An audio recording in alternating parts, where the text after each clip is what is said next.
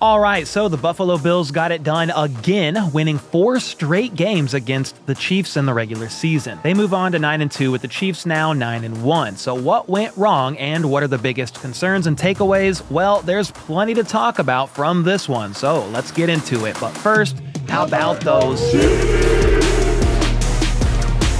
All right, let's get straight into it. The Bills won the toss and deferred with KC starting out with the ball, and on the second play of the game, the first pass of the game for the Chiefs offense, Mahomes scrambled up in the pocket, got hit, and tried to force the ball to a wide-open Noah Gray. It's a play he makes more times than not, but this time the ball sailed over Gray's head and was picked off by Taylor Rapp to give Josh Allen and company the ball basically right away. It's almost as if they opted to not defer, but also then got the benefit of getting the ball to start the third quarter. In hindsight, you take the minor sack if you're Patrick Mahomes, lose 2 yards, and that's going to set up a 3rd and 5, because after all, it was only 2nd and 3 when he tried to force that ball to Gray. Anyway, the Chiefs defense got what they want, kind of. You set up a favorable 3rd and 7, but Allen saw Amari Cooper one-on-one with Najee Johnson down the left side and lofted a nice pass to Coop, who hauled it in with one hand. This was a big theme for the Bills in this game. Basically target any non-McDuffie defensive back out there, but also their ability to convert several key 3rd and longs was a big factor that also played into their success. I'll talk about both of those things later on in more detail because it's a cause of concern when you combine both of those things with the Chiefs' front 4 basically unable to generate much pressure without blitz help. Anyway, after that, Shakir got involved for 11, and then again the Bills faced a long 3rd and 8. Well, Curtis Samuel then not only caught one for 7, but Chamari Connor took a bad angle, missing his tackle, and Samuel got them up all the way to the 3-yard line with James Cook finishing the job on an outside run. So that's an INT from Mahomes that Buffalo quickly turned into 6, and it was only 6 because Tyler Bass missed the extra point. The Chiefs then went 3 and out after a coverage sack on 3rd and 4. Mahomes was pressured what seemed like a lot early on in this game, and adjustments were eventually made to help mitigate it, but it was a rough start for the offensive line. Buffalo then found themselves facing a 3rd and 9, with Allen stepping up into the pocket and throwing a dart to Shakir for 15. KC's defense remained stout against the run, and on 3rd and 8, McDuffie nearly sacked Allen, and he smartly threw it away to set up the first punt of the night for Buffalo. From here, something surprising happened on this drive for the Chiefs after this incredible one-handed pass was hauled in by DeAndre Hopkins and Kareem Hunt helped move the chains for a first down. The surprising thing was Xavier Worthy went absolutely bananas. He caught this 31-yard pass down the right side and maintained possession through contact for a big first down. Hunt and Caliendo, yes, Mike Caliendo caught a pass to help move the chains once more before Worthy caught his next pass for 6. Then on 3rd and 4, Worthy caught a very quick 14-yard catch and run. In the very next play, Worthy went behind the line of scrimmage to catch his 4th pass and turned the corner using his speed to get in there for the score. This put KC up 7-6 after the PAT from the Chiefs' new kicker. While Butker is on IR with the knee injury, Spencer Schrader proved he's better than Tyler Bass. Kidding, of course, but the extra point was good. Buffalo then faced another 3rd and 9. Shakir managed to catch this contested ball for 8, but FAU got flagged for a clear holding penalty to make it first down, so didn't really matter. Dawson Knox then had this big catch for 24 yards with Chanel trailing in coverage. Next up, Spags sent a blitz on 2nd and 11, using McDuffie as one of them. Well, when McDuffie is blitzing, that means he's not out there in coverage. So, of course, Allen lofted up a 50-50 ball once again to Amari Cooper with Najee in coverage, and Cooper adjusted perfectly to haul this one in for 25 yards. Andy Reid challenged the ruling on the field of it being a catch, but it was definitely a catch, so the play stood, and James Cook got his 2nd rushing touchdown of the day on the very next play, showing he wanted the tutty more than 3 Chiefs defenders wanted to make a tackle to bring the Bills up 13-7. And here's a play worth talking about. Mahomes threw a deep ball to Worthy on the first play of this next series, and sadly, Worthy wasn't able to keep both feet in bounds. This would have had KC all the way up to the Bills' 30-yard line, a perfectly called deep shot that caught Buffalo off guard on first down. The problem was the execution just wasn't there. Mahomes got the ball out a bit late, according to Andy Reid, and on top of that, Mahomes said after the game, he threw him too close to the sideline, and instead it should have been a touchdown. So, yeah, Worthy should have caught that pass, maintained both feet in bounds. Like, just showing better sideline awareness has been an issue for Worthy, but it never needed to be that close to the sideline. Look at the coach's film. You can clearly see that if Mahomes doesn't lead Worthy to the sideline, that is most likely a walk-in touchdown to bring the Chiefs up 14-13. Instead, Mahomes was hit as he threw on 2nd and 10 and then sacked on the very next play for a depressing 3 and out. It's also worth noting that Xavier Worthy was never targeted again the rest of this entire game. And I really don't understand that. He was targeted 4 times on one drive, catching all 4 of those for 60-plus yards, including one of those being for a touchdown. But after a misconnect on a deep ball with 10-ish minutes to go in the second quarter, he was never targeted again. Maybe Buffalo adjusted well and took Worthy away the rest of the game, but my spidey senses tell me he could have been utilized a bit more than just the first quarter and a half of this game. Anyway, if we go back to that deep shot that was missed real quick, those are the plays you have to execute against a great team, because these games normally come down to the end and is decided by whichever team makes 1 or 2 more key plays. Well, speaking of making plays, Codrington, the Bills returner, caught the Ariza punt and took it 25 yards upfield to set up another favorable field position drive for their offense. Chris Jones got pressure on Allen as they faced another long 3rd and 9, but Allen escaped like he often does and scrambled upfield for 7 yards to set up a 4th and 3 that they opted to go for. Well, I'm not exactly sure what Allen saw here, but he threw a costly interception to Chamari Connor, who took it upfield for 29 yards. That was Allen's 5th interception in just 4 games, and this gave Mahomes and company some pretty nice field position themselves. Noah Gray then started heating up, taking this screen upfield for 14 yards. Hardman took a jet sweep for 9 with Steele moving the chains on 3rd and 1. From there, Mahomes threw a bit of a risky pass as he scrambled right to tight end Peyton Hendershot, but he caught it. Nice catch there, and that got Kansas City up to the 2. Couple of unsuccessful plays later, that set up 3rd and goal, and the Chiefs rolled out with this diamond formation on the left side. Mahomes then fired one quickly to Noah Gray for the score to go up 14-13. So yes, that was a great drive, with each QB now throwing an INT that turned into a tutty for the opposing team.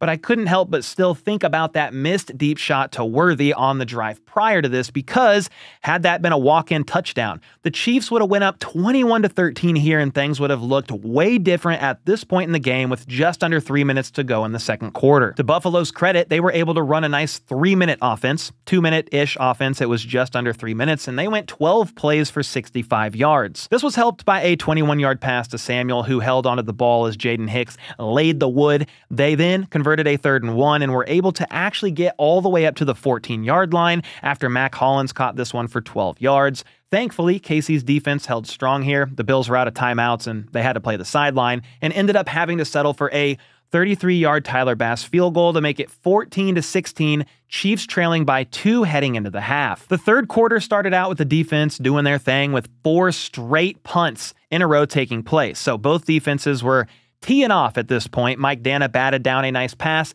and Allen threw into triple coverage on 3rd and 7 to set up punt number 1. Kareem Hunt had a nice 7-yard run, but the Chiefs could not move the chains on 3rd and 1, with Hunt getting absolutely stuffed, which led to punt number 2. The Bills then used their tight ends to move the chains, with Knox catching this one for 7 on 3rd and 3. The next third down, though, Allen missed Shakir, which resulted in punt number 3. Punt number 4 in a row came after a nice catch was made by D-Hop for 13 yards to give the Chiefs their first down of the half. Hardman then moved them another 12 yards upfield, and Mahomes scrambled very close to a first down next, but a holding penalty on Wanye Morris was called and moved them back 10 yards. D-Hop almost made this incredible grab down the field, but couldn't haul it in. It was definitely a tough catch to make, so no fault there in my opinion. Then on 3rd and 14, Kelsey was stopped way short of the first, so after 4 punts, this is where the second half action truly began, and this also included a missed call on the Bills, resulting in a touchdown that, if would have happened to KC, the entire world would have melted down. But before I get to that, most of you, just like me, live very busy lives, and the time it takes to prep fresh meals, especially for lunch, is not the easiest thing to do, and that's why the sponsor of today's video, Factor, takes the stress out of meal planning and sets you up for success. Factor allows you to skip the grocery stores, prep work, and cooking fatigue to instead get chef-crafted, dietitian-approved meals delivered right to your door that are ready to eat in just 2 minutes. Factor is not only cheaper than overpriced cookout, but trust me, it's way way more delicious. These quick lunches allow me personally to spend more time making content for you all, and the best part is, you can choose from a weekly menu of 35 options to fit your lifestyle. Examples are Calorie Smart, Keto, Protein Plus, Vegan and Veggie, among others. I've been using them for over a year now, and Factor has not disappointed. I got more keto meals this go round since I eat pretty low carb, and once again, the creamy pesto pork chop was incredible. A close second was the queso fundido and ground beef, followed by the pesto bacon and tomato chicken bake. I mean, let's be honest, it was all good. Plus, I had the apple beet ginger cold pressed juice. That's only 100 calories to sip on in the afternoon, and it was a near perfect day. And if you want to enjoy great meals like these and save time on grocery trips, head to factor75.com or click the link below and use code 50HBTC to get 50% off plus free shipping on your first Factor box. Again, that's code 50HBTC at factor75.com to get 50% off plus free shipping on your first box. All right, so after those 4 punts, here's where things started to heat up for both teams, starting with Buffalo, because on 3rd and 9, Allen lofted a nicely placed ball to Curtis Samuel that probably would have been caught unless Connor perfectly timed a PBU, and sadly, Connor was early and drew a clear DPI to move the chains. From there, the Bills began matriculating the ball down the field as Chamari Connor missed another open field tackle on a bad angle, and Shakir went upfield for 22 yards as the third quarter came to an end. Several runs brought them to the 12, and then this play here was Curtis Samuel getting wide open for a 12-yard touchdown. The replay showed a mesh concept where Mac Hollins basically tackled Najee Johnson, who was trailing in coverage on Curtis Samuel, and then he was knocked off the route and fell over. That's basically grounds for an OPI call, but there was no flag and the touchdown stood. And honestly, part of me, I guess, is fine with the no call here, the missed call, because it happens from time to time in every single game. The refs miss calls. It's part of football, and again, happens every game on both sides of the ball. The Chiefs had opportunity to win this game even without that missed call. I do find this a bit funny, though, because there was no meltdown online about this from the masses after the Bills ended up winning. I mean, just imagine if the roles were reversed. Something happens that allows a wide open touchdown for the Chiefs, and it was a missed potential OPI call. There would have been a literal meltdown of tears being shed, with the Chiefs once again getting bailed out by the refs. It just honestly goes to show the hypocrisy that exists right now, simply because people are tired of the Chiefs winning. If the Chiefs win, it's the refs. Even on a blocked field goal against the Broncos, it was a second quarter flag that the refs helped bail the Chiefs out so they could win that game. But if the Chiefs lose, oh yeah, it was definitely a fairly officiated game. You simply can't win with these people, and this is just further proof that the average person, they're not really looking at these games objectively. In fact, some are admitting they are prepared to go hunt down a play that the refs may have missed if the Chiefs win, simply as a coping mechanism. But again, the reality is calls or no calls happen like this all the time, no matter who's playing. And at the end of the day, listen to what I say here. At the end of the day, the team that makes the most plays in clutch situations is going to be the one that typically comes out with a W, which we will see here in a moment was not the Kansas City Chiefs, regardless of that call. The touchdown that Curtis Samuel just had, that put the Bills up 23-14 with just under 13 minutes to go. And with KC trailing by 9, a sense of urgency kicked in that I honestly wish we would see from KC much earlier on in some of these games. They proceeded to march down the field seemingly with ease. Kareem Hunt ran for his longest of the season. D-Hop caught this nice quick slant for 11 in between two defenders. Justin Watson corralled a perfectly placed ball, I think on an out route from Pat, for 16, and that very quickly brought KC into the red zone. A screen pass to Juju brought them to the 5, and an obvious DPI on D-Hop, tried to jump for the ball but was being hugged like he was at prom, brought KC to the 1. From there, Kareem unsuccessfully tried to dive over this pile, and then Noah Gray snagged this ball as he extended the play, ran to his right in the back of the end zone, and that was Gray's second touchdown of the game and the first time he's had multiple scores in a game in his career, if my research is correct. And with that score, KC moved the ball 70 yards, 10 plays, in just under 5 minutes of game time to make it 21-23. So you're trailing by 2 with 8 minutes left to go in this game. And so the defense just needs a stop here, and maybe the Chiefs could pull out a hard-fought win after all is said and done. Well, Mac Hollins immediately caught a pass for 15 yards, then Quentin Morris was open deep down the field, but Allen thankfully underthrew him. It didn't matter though because they moved the chains on 3rd and 1 after a quick Allen scramble. A couple plays later, KC had Buffalo where they wanted them though, at the 45-yard line.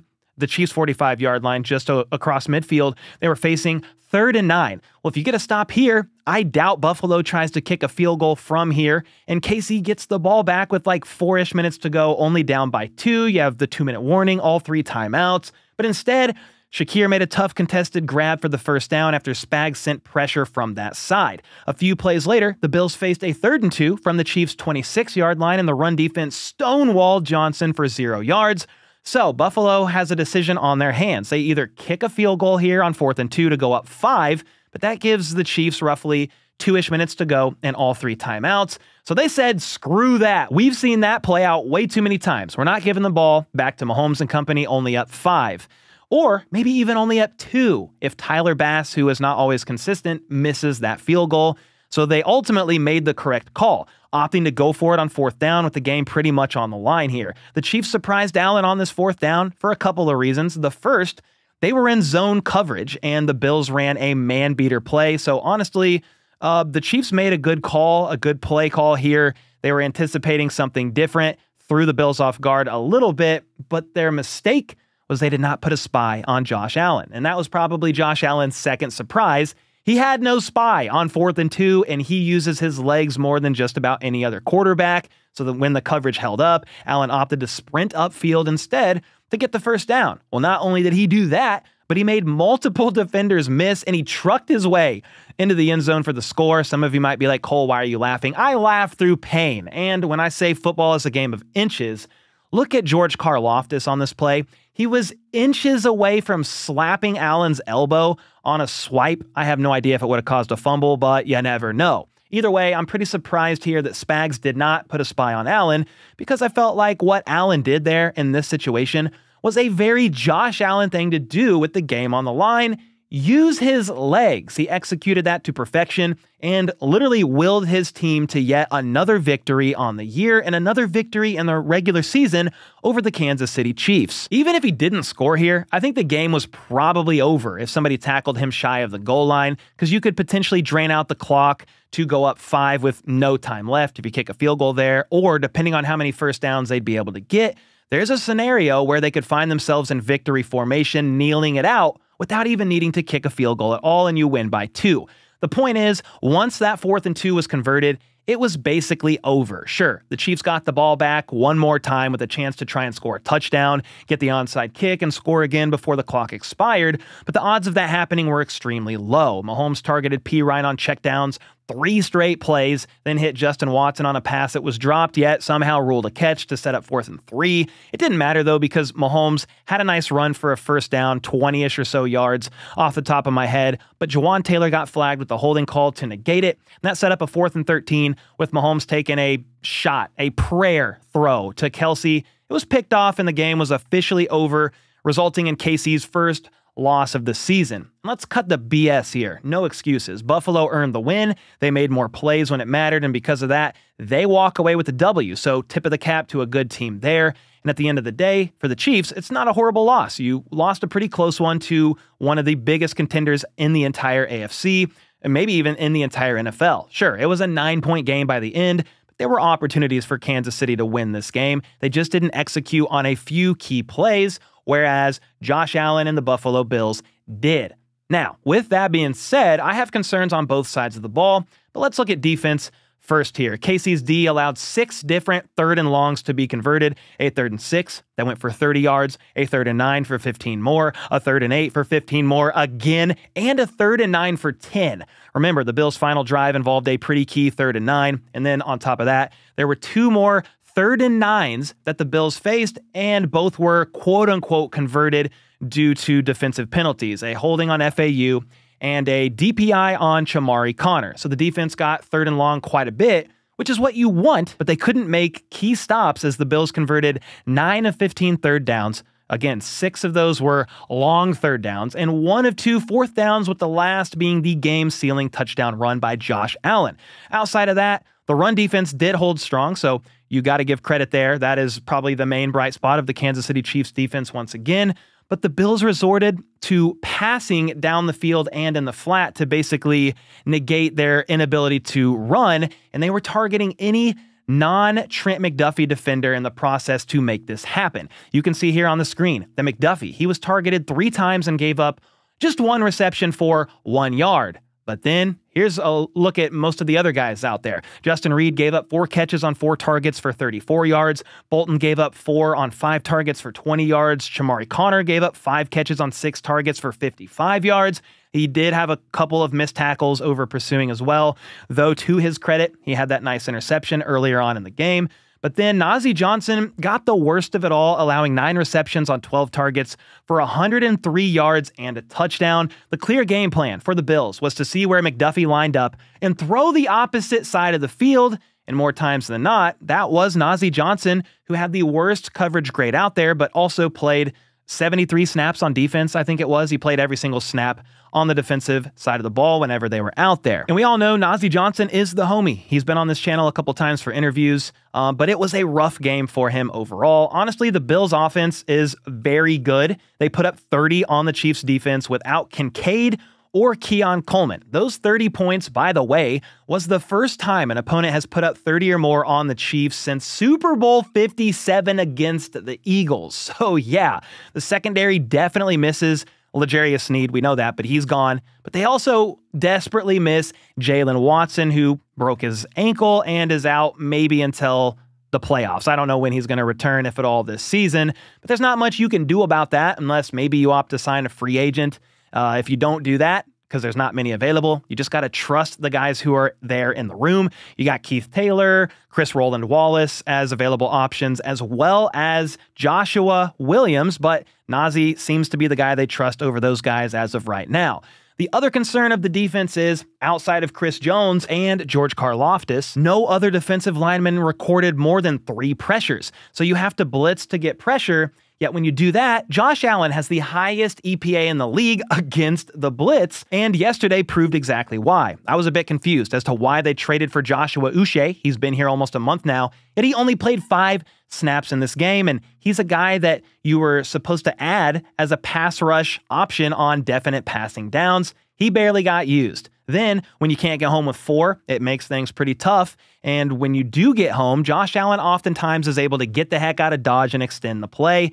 He is a legit problem to go up against. Allen was the team's leading rusher after all, carrying the ball 12 times for 55 yards in that rushing TD, but then also completed 27 of 40 passes for 262 yards and 1 touchdown in the air, plus that 1 INT to Chamari Connor. Khalil Shakir, Curtis Samuel, and Amari Cooper all had over 40 receiving yards as well. Meanwhile, the only player on Kansas City's side of the ball on offense to record over 40 yards was Xavier Worthy. He had 4 catches for 61 yards and a score, all in one drive early on in the game. Outside of that, D-Hop had 3 for 29. Justin Watson had 2 for 26. Noah Gray had 3 for 23 and 2 scores. So nice job, Noah Gray. And then Travis Kelce, he had just 2 catches for 8 yards. And he said today that Buffalo did a good job bracketing both Kelce and D-Hop, but that allows others to step up and make plays. Something else worth noting is the Chiefs only scored on 3 of their 9 drives. Meanwhile, Buffalo scored on 5 of their 10 drives, and the Bills, when they had the ball, led the time of possession by quite a bit, keeping the ball out of Patrick Mahomes' hands. They had 34 minutes time of possession compared to the Chiefs only having 26. All in all, when a defense allows 30 or more points, it's pretty difficult for a team to win said game, regardless of how good the offense is. See the Bengals, for example, if you don't believe me. However, KC's offense was very close to still putting 28 points up themselves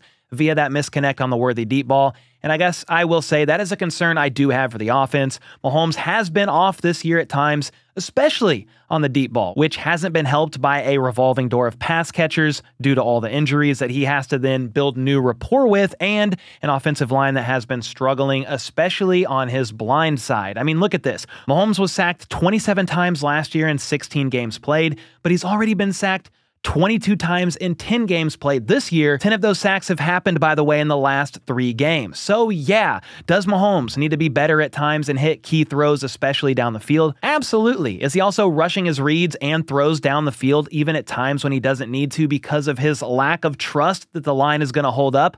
Also, absolutely. It's a combination of things right now, and with many in Chiefs Kingdom calling, clamoring, begging for a veteran like Donovan Smith, or insert other free agent into the equation.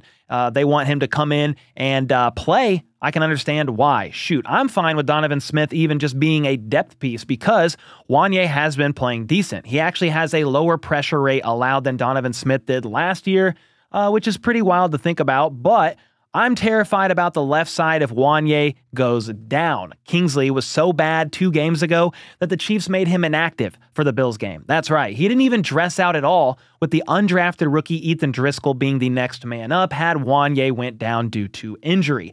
But with all that being said, let me know your thoughts on the Chiefs' biggest issues from Sunday's loss against the Bills. Are you overly concerned about the cornerback room outside of McDuffie? Is it the tackles along the offensive line or the lack of pressure created by the D-line? The good news here is Charles Omenihu will be back in the next week or 2. That's going to add some extra juice on the D-line. Isaiah Pacheco is reportedly set to return this week in the game against the Panthers. Yes, that is the Chiefs' next game. Should be an easy W, hopefully, but you might have Isaiah Pacheco back for that as well. And then I don't know what they're going to do about the cornerback room. But let me know your thoughts on all that in the comments down below. But before I get out of here, I did want to mention that the Chiefs signed a new speedy receiver to their practice squad today, a former second-round pick that runs a 4.28 40 in Tyquan Thornton. So if you want to know more about him, I dove into that signing in much greater detail in this video here. So check it out if you want to know more. And until next time, let's go.